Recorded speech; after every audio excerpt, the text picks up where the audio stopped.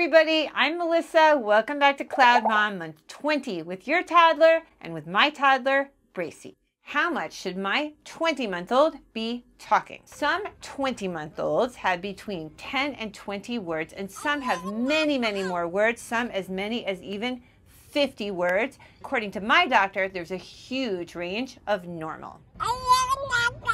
That said, according to my doctor, you should at this point see the vocabulary increasing. You should see new words popping up. If you notice your child not communicating, not making eye contact, not trying to speak, you don't hear blabbering, any attempts at formulating words, and you don't notice any new words, definitely talk to your doctor. If your child is experiencing some sort of speech delay, the best thing to do is early intervention. So you want to get that checked out and you want to deal with it as soon as possible. Another thing you can do at this point, in addition to sort of narrating your own actions, is narrate your baby's response. So for example, you're cutting some cheese up and you hear your baby go, huh, huh, huh, which is what they tend to do. So you say, Bracy, Mom's cutting some cheese. Would you like a piece of cheese, Bracy? And then you say, yes, Mommy, I would love a piece of cheese. And then you give your baby the cheese. So you're basically telling them through your words how they should be articulating what they're intending to say. And that's another way to sort of get language into the equation as you interact with your baby.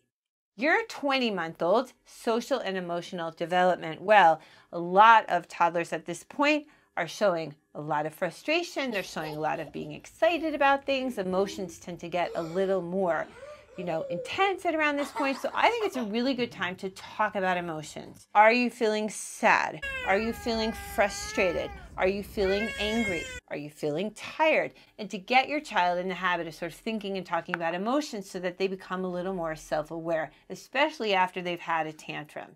Bracy's had a couple really big ones, and after that I like to take him aside. Who knows how much this is sinking in, but I say, Bracy, you really had a huge tantrum over that, and it probably would have been better to just talk it through. Speaking about emotions, we had a really funny and interesting experience with Bracy the other day as we were leaving the doctor. We had a really good doctor's visit, and normally he cries all during the doctor's visit, so this one he didn't cry at all. He seemed to really enjoy being there. Maybe he's forgotten about earlier shots since it's been a while since he had shots. And it was time to go. And the doctor has like his own little office. We opened the door and outside was a baby, a woman with a baby. I said, Bracy, look at the baby. What a cute baby. And he goes like this. I've never seen anything like it. He holds his hands like this and he puts his head down like this. And I'm like, Bracy, what's going on? What are you feeling? He's like, and he stood there like that for like a couple minutes, basically blocking the way into the doctor's office so that the other mother with her baby couldn't come into the office. And the doctor was like dumbfounded, and the mother was dumbfounded, and I was dumbfounded. We were all watching him, and they're like, wow, he's totally jealous. And you know what? He was totally jealous of the baby. So I picked him up as soon as I could, and I said, Bracy, you're my baby, and you'll always be my baby. And then we got home.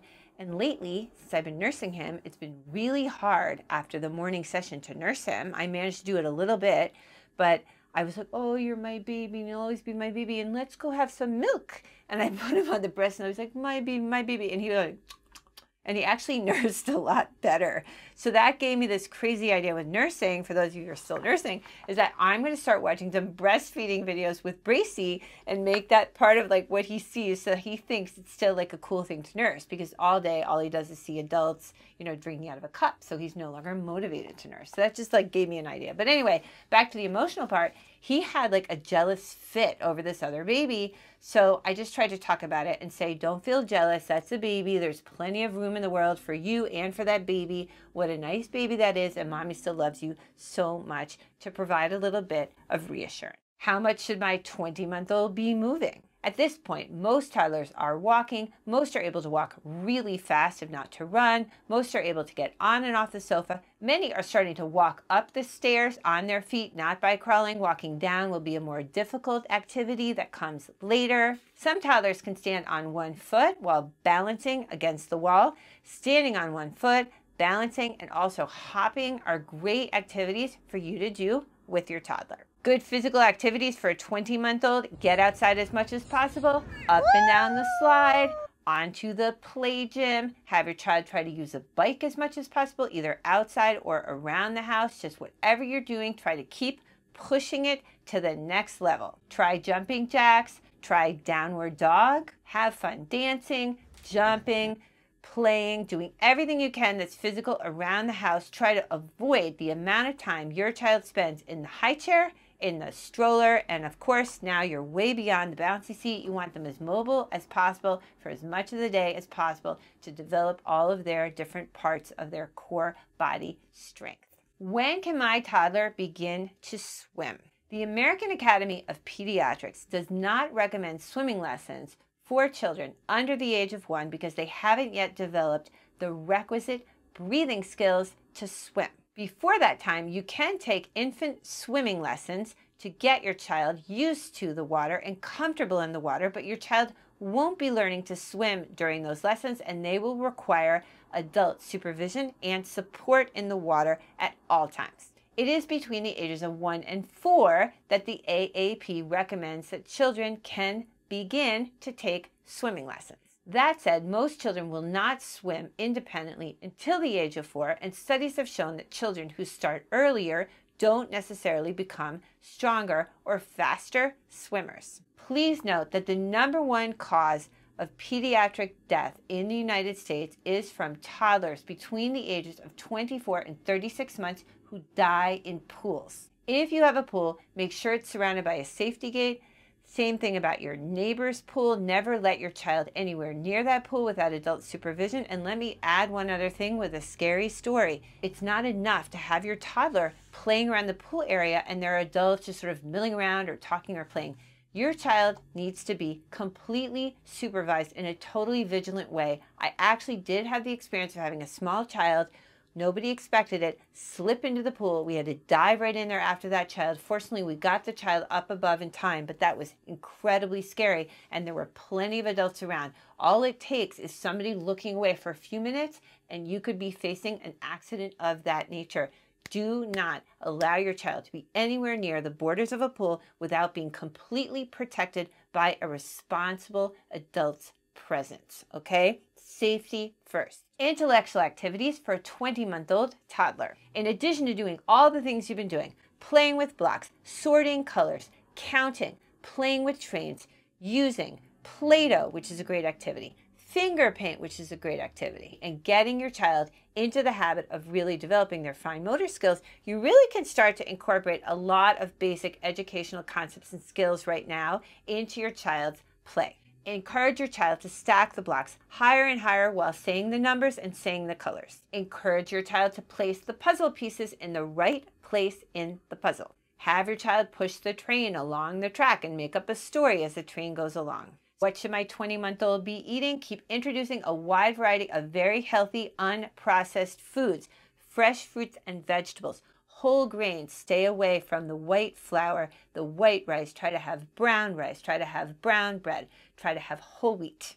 Good sources of protein, fresh meats. Try hummus. Try lentils. And when it comes to dairy, try mozzarella balls. Try ricotta. Try different forms of plain yogurt. Stay away from the sugared yogurt. Stay away from sugary yogurt drinks. And get your child into the habit of eating all sorts of cheeses. Try manchego. Try Gruyere. Try hard cheeses. Opt for those over processed cheese or processed cheese slices. It's much healthier for your baby. They contain a lot fewer harmful ingredients. What is my schedule like for a 20-month-old? Hopefully now you've successfully made the transition to one nap. Once your baby wakes up, you're going to have a period of time before they go down for their afternoon nap, which is hopefully a bit later. The mornings are a bit easier for you at this point. As I always say with my schedules, these are guidelines. They are not supposed to be taken in a rigid way. It's just a guideline for how many times your child should be eating across the day, for when your child should be napping so that their energy level remains good and they get good naps and they have a good night's sleep. So with all that said, here is a sample schedule for a 20-month-old toddler. 7 a.m. you can breastfeed and give your baby breakfast, or you can give your baby breakfast and follow that by a milk or milk substitute. 10 a.m. try to give a snack. Lunch might be happening at around 12 p.m. If your baby's still nursing, you can feed and then give lunch, or you can give lunch and then a milk substitute. Have your baby nap from around 1 to 3.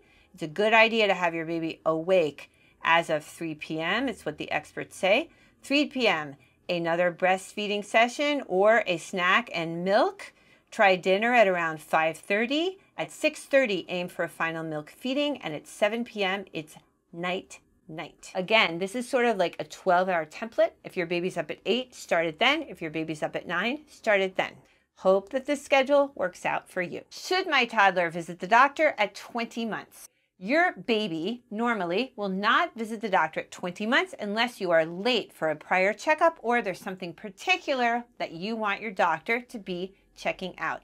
Bracey did go to the doctor at 20 months since he was a preemie, and his doctor wants to see him every month until month 24. How much should my 20-month-old weigh? The average 20-month-old boy weighs 25 pounds, which is 11.4 kilos, and the average girl weighs 24 pounds 4 ounces, which is 11 kilos. At his 20-month checkup, Bracey weighed approximately 11.3 kilos, which is 24 pounds 9 ounces. Bracey was only 3 ounces below the average weight after having been born 10 weeks premature. Yippee! Bracey really enjoyed the month of May, the highlight being his brother Headley's 18th birthday and graduation from high school. Spring really came and provided the opportunity for some lovely walks and for some beautiful flowers and a real opportunity to experience nature.